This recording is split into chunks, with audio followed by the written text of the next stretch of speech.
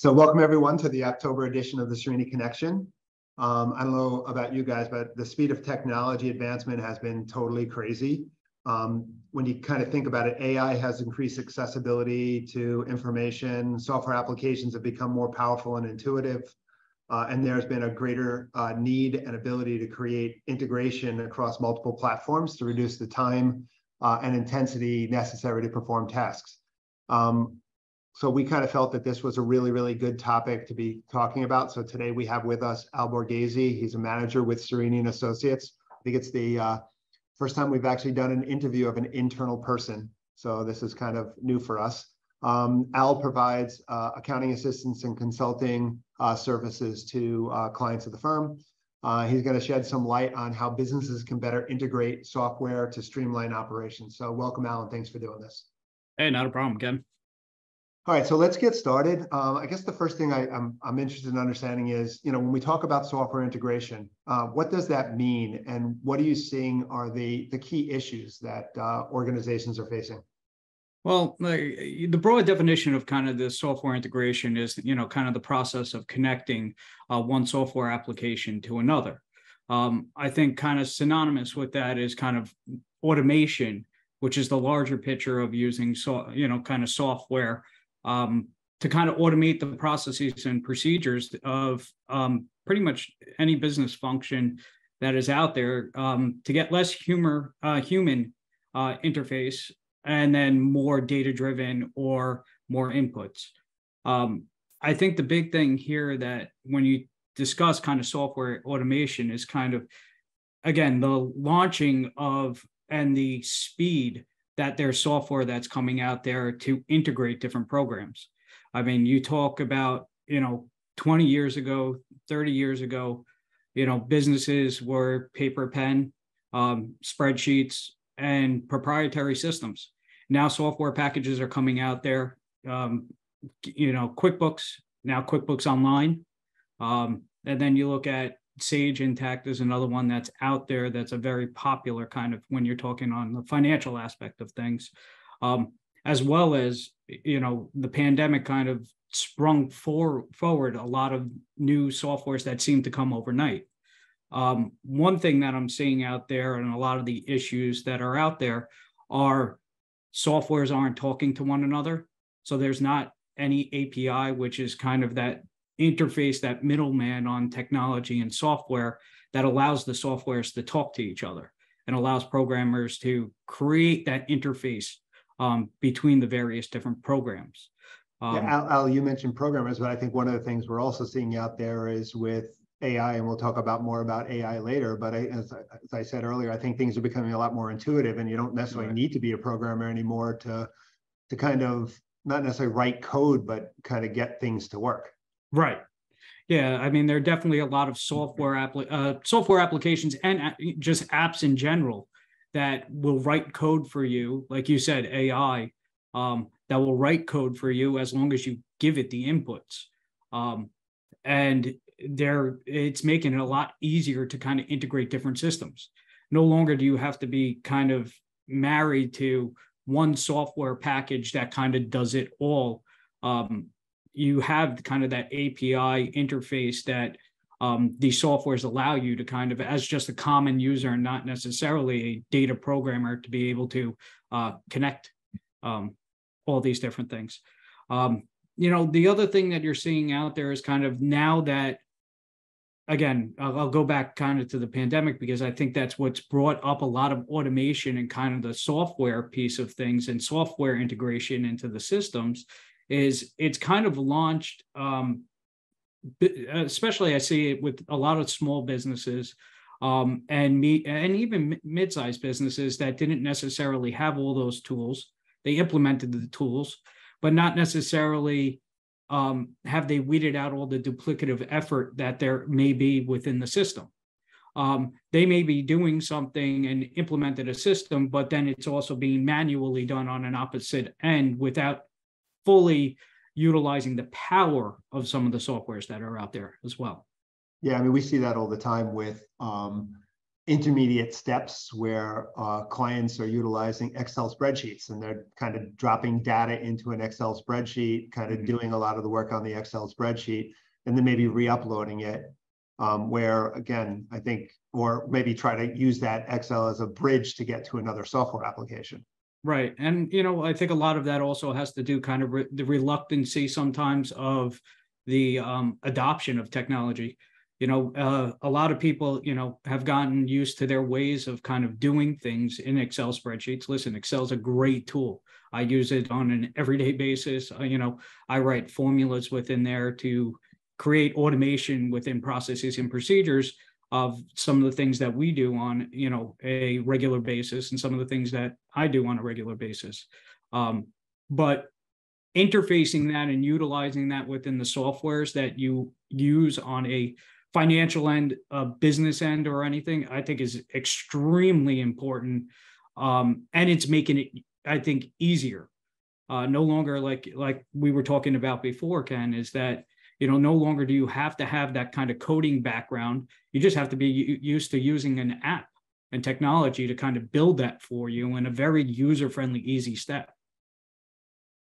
One of the things that I think is a major concern right now, and I know this doesn't really sound like technology fits in, but bear with me a second. I mean, there's a staffing issue, right? Everybody's complaining that they don't have adequate staff. The price of labor has increased dramatically, so that in the past maybe you could get some lower paid staff to do some of the more intermediate steps and things, and now that labor is gotten super expensive. You can find someone at all. So how can organizations utilize and businesses utilize and leverage technology to maybe solve some of these problems, and maybe use as a way of cutting costs within the labor component? Right. I think as soon as we kind of went into a remote environment, it pushed a lot of businesses to go that way, and the staffing issues and everything kind of became apparent. And the necessity to have kind of that software involved as people went out on, leave or whatever it may be. I think it was important for there to be software that was involved and processes that were developed to kind of not replace, but to seamlessly move that from one employee to another, had it need to be moved over. To your question, as far as with staffing shortages, it's how do I kind of create that ability for maybe, as we're doing right now, remote, how am I able to give that ability remotely to someone to be able to create their job task, that to be able to retain an employee that's currently doing a task for me, let's say accounts payable, and using an integration like what we were going to, I think one of the topics that we were going to talk about today is some of the software that's out there. You look at Bill.com. So now that employee has to be out for whatever reason. Now they're able to utilize a tool like Bill.com or, Tipalti. There's a lot of different AP automation services that are out there and technology that's out there. But now that person could have access, wherever they're going.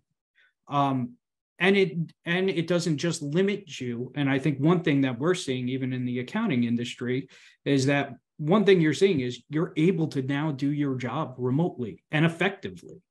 And I think that's important as far as with a job retention and a to kind of help with that work shortage. You're no longer within a specific region that you need to, or a certain locale that you need to recruit from. I think it opens up the pool as well. Right. I mean, I think one of the things that we're seeing also is, when you do have that system integration, and you do have, as you were talking about before, programs speaking to each other, it eliminates some of the, as you said before, manual errors that can occur. So if I have my payroll software talking directly to my general ledger, or if I have my fundraising software automatically, generating letters and things like that, it can really eliminate some of the maybe lower end manual tasks, which then can kind of elevate some of the staff that you have working for you so that you're doing more meaningful tasks. Right. I think giving more meaning to some of the job tasks that there were, like, no longer is necessarily an AP clerk just an AP clerk. I mean, a lot of times they tend to be a very big, important piece in the cash flow management of a business. And maybe they're able to focus a little bit more on that piece of things. Also kind of going on some of the systems, I think one thing that, even through my career that I've seen is an AP clerk may have a certain process, or any clerks. I keep on going back to AP, but it could be any of the clerks or anyone that's part of the accounting, finance process, or any of the processes within a business, tend to have had their own way of doing things. Now, with the use of technology and software, I think it kind of standardizes that process a little bit. Should that person leave tomorrow? Because listen, I think one topic, and it's not necessarily a topic here, was that great resignation where a lot of people were leaving and you were looking to fill those roles. And now that you're trying to look to fill those roles, not necessarily are you having to teach how the last person did it. Now you're able to teach a much more automated process and say, hey, this is kind of the procedure manual. This is how it's done, and it's automated, and it helps out a lot. What are you seeing in terms of, and you talked about it a little bit before when you talked about Bill.com and some of that, but what are you seeing your clients using from an integration perspective, whether it be AP, whether it be payroll, whether it be, whatever, and what sort of results do you think, or have they kind of reported back to you?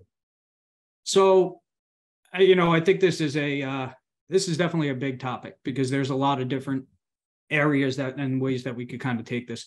I think one thing that you could kind of see is that you have a lot of the big players that are out in the market that are selling the all-in-one package. Hey, we interface with Bill.com, we interface with ADP, we interface, I'm naming some of the big names that are out there. And not necessarily are these packages always fit and always the right fit for every business. I think this goes into kind of that mindset that you really have to be within the nonprofit or for-profit sectors as far as finding the right fit. Not necessarily is, again, that package that's out there, or I'll even say, like, let's say Sage Intacct or QuickBooks Online, QBO as it's known now. Not necessarily is all of their integrations the best. I'll kind of give you a battle story, an instance for a client. I had, where their system was talking and was integrated with their accounting, but they didn't realize that when they were going through, let's say, their reconciliation process, and when it was automatically feeding in, they didn't have that stopgap that needed to be of stop feeding information into the system. And what it caused is it actually caused some balances at the end of the year to change when the audit was, necessarily occurring. Now, the reason why I speak on this is because I think it's important when you're looking at systems to make sure you're putting in the right systems, but not only that, but also the policies and procedures that need to go in place. Now, to go back kind of on what you were asking about as far as the different software packages that I see out there, one very popular one that's out there is Bill.com. Bill.com has very intuitive AI, if we're going on that topic, is their system learns you. How are you coding specific vendors, invoices? And again, Bill.com is not the only player out there. There's Certify AP, there's Topolti, there's many different providers that do this. Bill.com is just one of those that are, hey, they're the big guys also on the block that have that big name out there. And now they also, they even have an AR piece where for some of our, for some school providers, it makes it easier for them to automate that process of sending out an AR invoice for a private tuition, let's say, or even on a for-profit business, to be able to bill their clients and set automatic reminders that that person needs to pay. And you don't necessarily need that AR person constantly calling up, following up. You know, it kind of automates that and puts a nice list together for them. And that's kind of in the AP and the AR area of things. Then Yeah, you look. Sorry, I don't mean to interrupt, but we're dealing with a client right now where they have an issue where invoices, because they have multiple sites, multiple locations, and invoices are all, the purchasing function is all centered around one office. But when the invoices and stuff come in, they may not all come to one office, one person. There's approvals that have to happen at multiple office levels. And it becomes a nightmare pushing paper around back and forth through emails and everything else, and things inevitably are getting lost. Well, 100%. I think, you know, also, I think one thing that we saw, again, when everyone got the push to remote is, you know, you had to get checks, you know, multiple check signers. How do you handle that? How do you, you know, do you have to have someone coming into the office to actually manually sign those checks, or is there an approval process that could be put into place? You know, again, Bill.com kind of solved that for some of my clients, where they are able to set up kind of that approval chain, where if an email is coming in from a specific vendor, well, maybe that vendor is handled by one of my managers, and that's who needs to approve this invoice. Well, I could set up that approval chain to go right to that person, not necessarily global. It could go get directed to that one person. Or employees, for example. Employees are asking for reimbursement for certain things. I guess another good kind of solution that's out there is if you have a lot of employee reimbursements that you are doing for staff, is how do you manage that? And the best way to manage that is using something like an Expensify, a Certify that's built for reimbursements.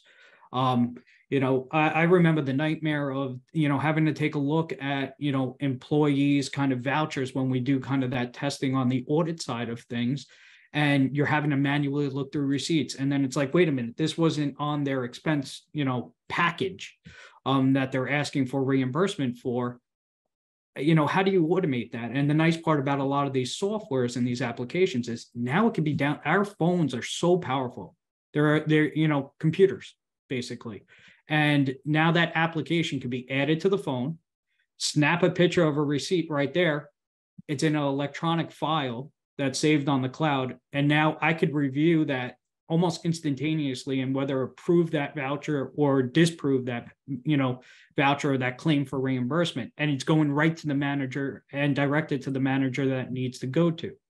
And I think that eliminates kind of that clerk aspect of things in the middle and saves some time, where you don't have to sort through every employee and, all right, this package goes to this manager, this package goes to this manager.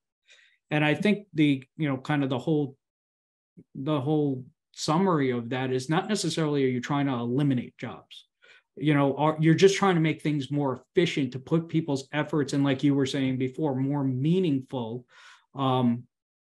in that, you know, kind of in that, you know, kind of conclusion, in that kind of term. You want to make, you know, everyone's jobs more meaningful rather than just kind of this repetitive action of things all the time.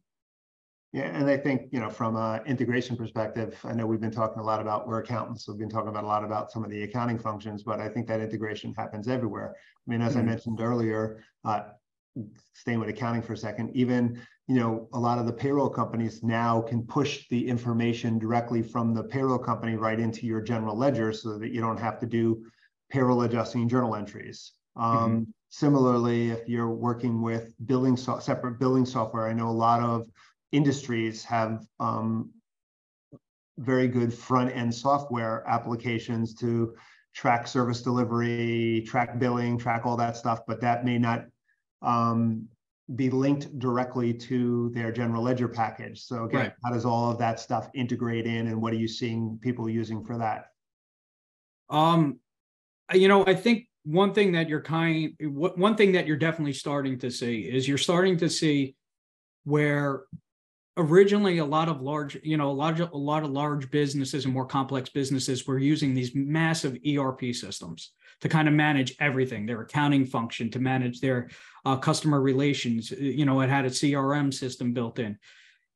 And now software has kind of gone in the way of no longer do I need to be a big organization to get all the full usage of those type of things and be able to have to spend a high dollar amount to actually get that. Like I was saying before, some of these software companies that are out there, like, I'll go back to QuickBooks and I'll go back to Sage because, again, they're the big players out there. In the nonprofit world, you have FundEasy and Blackboard. You have these softwares that now have other pieces getting added onto it, and they're starting to become larger ERP systems and not just accounting software. You look at Blackboard and you look at FundEasy on the nonprofit sector, they now have integrated fundraising modules that can be connected to your website and everything, and to be able to do that function and to be able to manage those relationships with donors. Now, on the opposite side, on for-profit businesses, like I said, you have Bill.com, and you have those softwares that are being integrated into software that are now building onto the accounting platform. So now you have like these accounting platforms that are starting to build out into other areas where an ERP system might have taken everything on the opposite end of everything that's going on in a business, combining it and going to financial. And those systems, again, I think what we need to talk about a little bit there is, again, you always have to, and going back to our point before, is that you always have to make sure that the right system is in place. And one of our other topics coming up, and I'll touch upon it now, is also making sure that the applications, with how fast these applications are coming out, is making sure that you're using the right application that has the right security behind it. We'll get into that in a second. I mean, one of the things that's cool about what you're talking about now is, it used to be in a situation where if you wanted a good front end system, you were kind of forced into the back end of whatever that software application could support. I think now with some of the changes that are taking place and with some of the integration that's taking place, you can now pick and choose, and you can kind of put together a whole bunch of different pieces, as you said before, to create a kind of a more robust system for your company that actually fits your company the best. Right. And I think no longer you have to put all your eggs in one basket with one provider too. You could, like you were just, kind of touching upon, you don't necessarily need to, you could find the software solutions that you are, and then you could use and have that API out there, which is kind of that language, like I said earlier, that bridge that speaks between the different softwares to connect them. So no longer do I have to just use QBO. No longer do I have to just use Sage related items. I could also go out there into the marketplace and use other software that maybe better fits my business. Okay. One of the concerns that I think a lot of people have is, okay, when we had paper, there was paper, right? There was documentation, there was substantiation, there was support. Right now you're getting to a situation where we're now doing things through software, through applications and everything else. What happens to the support there? Do we still have the audit trail that we once had? Because anybody who's in, let's say, the nonprofit world who gets government funded, or even the for-profit world who maybe gets certain funding, IRS or whatever, and now they get audited, how do you kind of handle all of that in terms of audit trail and information and documentation? So I think one important thing is that, software applications that are out there is utilizing and managing something that has a cloud, that has a system of backup. I shouldn't say that it necessarily needs to be cloud-based. Bill.com, again, I know Bill.com and other AP software solutions, you get the invoice kind of in there and that it's in the cloud. One thing that I always like to do, and it all depends on the size of the operation, is if it isn't too cumbersome, is to also keep another electronic copy of that somewhere else. Should I decide, number one, to switch a provider? Maybe I don't want to use Bill.com. I want to go somewhere else. I outgrew it.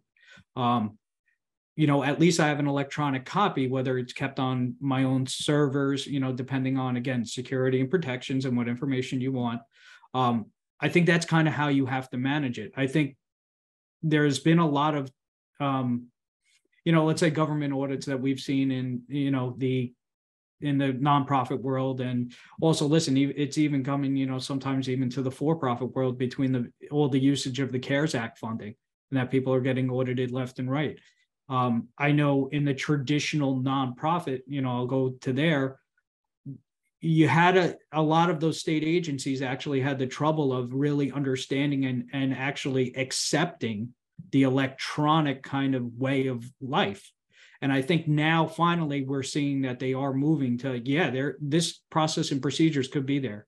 And I think one important tool and one important aspect of all of that is making sure, again, you're working with a software that is getting a kind of a SOC 1 report. And, for those of you guys that are on here that understand what a SOC 1 is, it's basically a audit firm that's coming in and taking a look at the processes and procedures that are behind kind of that software that you're using. It's very, it's very common used in the ADP world and the payroll world. But again, what sort of internal controls are on that side of things as well?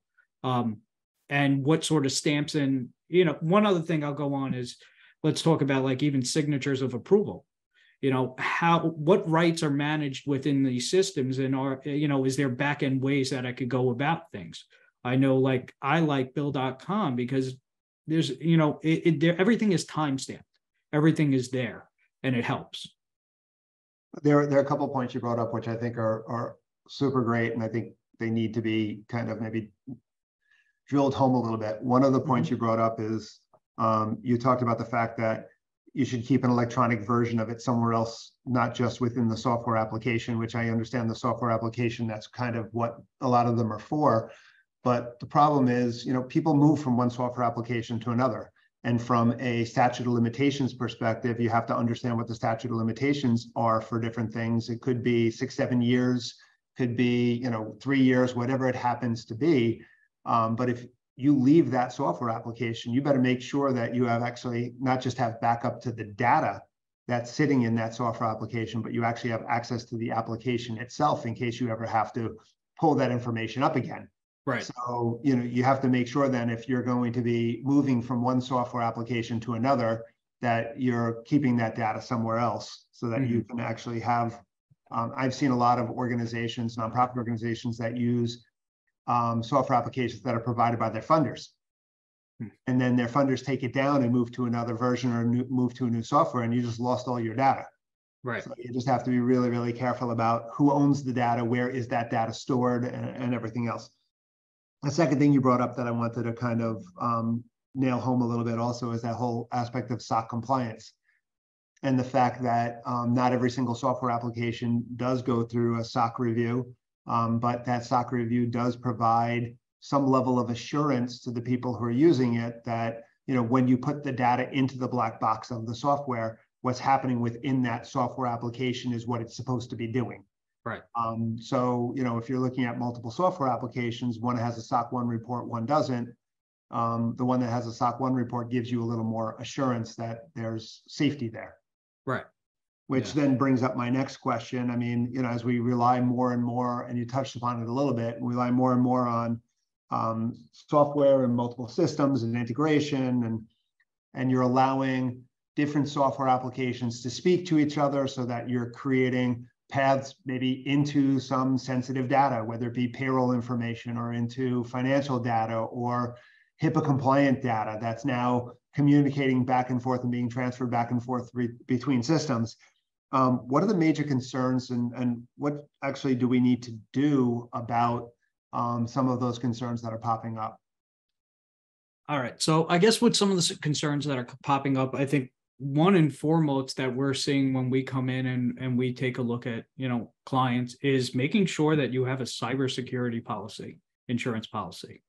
I don't know how many organizations I've already stepped into that don't have one in place. And hold on, I want to clarify. You said cyber insurance policy, and then you said insurance policy, and I think the cybersecurity insurance policies that are out there. So the cyber insurance, that's for protection, but then I think they also need the cyber policy to ensure that the companies are doing things right. So actually, I think it's both. Yep. Go ahead. I think both of them are extremely important because one, let's face it, we're living in a world that has gone remote, and there's security issues out there. And there are hackers all the time trying to get into systems, get financial data, sensitive data, and take advantage of that. Now that could cripple a business. And I don't mean to be an alarmist or someone that is saying that, but I think, it can't always be the second thought. Like, let's automate the process, but then let's figure out security behind it. I think you have to think at both, together, synonymously with one another. And you have to take a look. This goes on what you were talking about before, the SOC 1 compliance. How is that system securing my data? And is it, following all the protocols that are out there? And I won't go into all that kind of technical jargon, but is it following the latest security protocols that are out there? Is there even security software and virus software and all this technology that out there monitoring what's happening within the system as well? And asking those questions to the software providers up front before you sign on to things, I think are very important. Yeah, one of the other things you mentioned earlier, and this kind of goes hand in hand with this, is you mentioned that there are a lot more people who are working remotely. And when you're dealing with people working remotely and they're utilizing some of the software applications, are they opening up exposure for the organization? And how are people getting into the system, and what sort of safety protocols? And that's maybe for another topic, another conversation, but those are all things that, as you said, you need to be thinking about when you're looking at doing an implementation of the software. Well, and I think, one thing that has become new and prevalent now is, the introduction of, Chat GPT, and AI. This is a hot topic. It's been something that a lot of accounting firms and a lot of businesses and, that's out in the news is, the open AI-ness of everything. I was just on a organizational meeting the other day, and they prefaced their meeting by saying, listen, do not use open AI to record this meeting to refer to back later. Because I think there is that fear with AI. And one thing, again, to keep in the back of the mind of whether or not your employees are using it is the openness of it. The whole point of AI is to learn from what humans are putting into the system and build upon that and allow that information to be out there. So before you use AI for certain things in your business, be careful about the information that's being put in there, because it's open. It could be out there. You got to understand kind of the ins and outs of things, and you got to caution it. AI is very new, and as far as in the mainstream, it's been out there. Listen, the internet's been learning from us. I mean, how many times have you clicked on a page because you Googled, that you like this couch, and how many advertisements do you get when you search the internet and you're going on the next page that has an advertisement there for the couch? It tracks. And I think I think those pieces are important and they are useful. How many times also have you used AI? I mean, think about the AI that even a lot of the phone GPSs use now. You hop in your car, it knows you're in the car, and it tells you, all right, this is usually where you go. It's going to take you 15 minutes. How many times in the morning, if I jump to my car and it says it's going to take you 20 minutes to get to Cerini and Associates office. It's amazing the flow of information and what is available out there. Yeah, and again, I think that's a good point. I mean, when you're looking at a software application, you have to understand how the data is used, how the data is stored, what's going on with any information you put in it. And you want to make sure that, since we were talking about AI, what sort of AI policies, and develop policies for your staff, so your staff know that if they are going to be utilizing some of these applications, that they need to be careful about the integrity of data that's being put into it. Because if you're using your own internal data for protocols or for analysis or whatever, you might be exposing all of that internal data to the outside world. Well, and I think that plays into the point of what you were talking about before. How do you manage remote employees? And I think that's an important thing to think about, whether you have in-house or external IT. Is how do you manage that? How do I make sure my remote employee isn't feeding something into a AI-based type software that I don't want it to be, to create efficiencies within their job? I think that's why sometimes some of the more proprietary type systems, or systems that kind of have gone on place, tend to be a good thing, because they've gone through those checks and balances. I think just some of this technology that's out there, and we're constantly having to embrace and grow with. Yeah, I was going to say, free is not always best. Yeah. Some of it is, you got to think about what safety protocols you're giving up on some of the free no charge software versus some of the applications that maybe you have to pay for, but they're going to provide more safety protocols for your organization, right, for your business. You talked about cloud-based systems. Mm-hmm. And you said a lot of the software applications started to move to a cloud-based system. I mean, is there a real difference between a cloud-based system and a in-office system? Is that something that people should be looking at as one is better than the other, or not really? Well, again, I think you're in two different environments here. I mean, you're looking at where, if you have your own system, think about the cost that's involved in it. You have to have your own kind of database. You have to have the space for a server room to actually do it. But you have control, or I should kind of caution to say control. You have as much control as you could possibly can as far as over that data that's going and linking back to and from your server. These larger organizations, and as you go to cloud-based, they're using many servers all over the place. And you, in a cloud-based environment, you're able to have more access to work in different environments. Cloud-based, I think it's gone in a direction where it's been accepted, but I think you again have to understand how those the systems are running, and what you're doing. I think the advantages of using a cloud system is, obviously, as anyone has experienced, is the cost. The cost of a cloud-based system is much less expensive. And the one thing that you're seeing is that a lot of like accounting softwares now, a lot of them are starting to discontinue their use of a desktop version, or are starting to charge more for a desktop version of their software than the cloud-based version of their software. And again, there's no one size fits all for a business.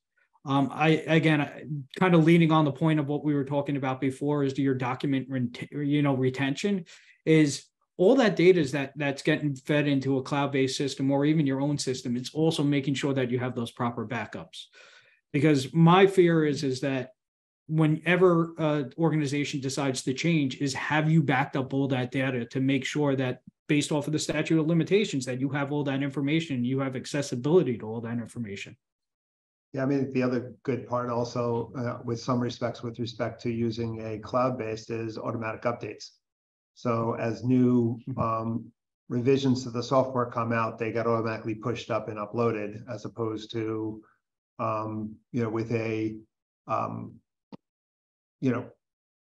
I would thought one that's just yours. I mean, a desktop version of, or whatever. I mean, you're going to have to get that new version of it, and you have to buy the new version and upgrade it. So that comes, it's harder maybe to integrate with other people. Right. And it could create integration problems with other software. Speaking of which, if you are using certain software and they are getting upgraded on an automatic basis, I mean, have you seen problems where that upgrade can maybe kick off some place where two systems are talking to each other, and all of a sudden an upgrade hits, and all of a sudden they're not talking to each other anymore? Yeah, I have. I think sometimes when there is an update in software, that does definitely happen. Again, if it's a software that package, a lot of times they do preface that make sure that everything kind of interconnects and works. But again, I think you do have to be cautious sometimes of the automatic updates to make sure that API that kind of bridge that's written between the two softwares to connect to one another isn't being broken, because one may all of a sudden get updated and all of a sudden now it breaks that link. And now everything does have to be done manually and you didn't even know it. A lot of times, most of them are pretty good when they know that there's an API bridge there between two different softwares to let you know, hey, this may be down for X amount of time until we update it on our end. But I have seen instances of that. Absolutely. I was going to say there are companies that actually write their own bridges, and then sometimes that can create the break there. When it comes to integration of applications, how do you determine which applications work best together? And can you truly really just pull an application off the shelf, plug it in, and get that automatic integration, or are there things that have to happen? So there is definitely that you can pull it off the shelf and get it. You know, that's what, again, Sage Intacct, QuickBooks Online, that's what they're selling you.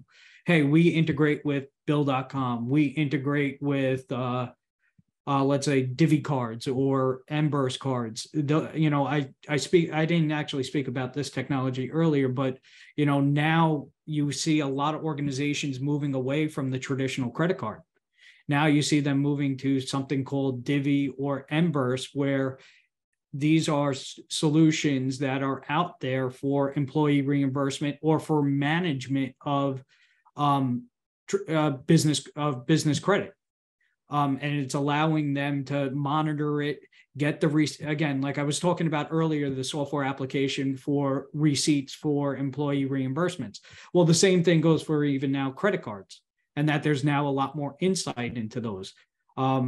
I actually put in place in another one of my clients where there are limited cards that are issued because they were using their debit card for all their transactions.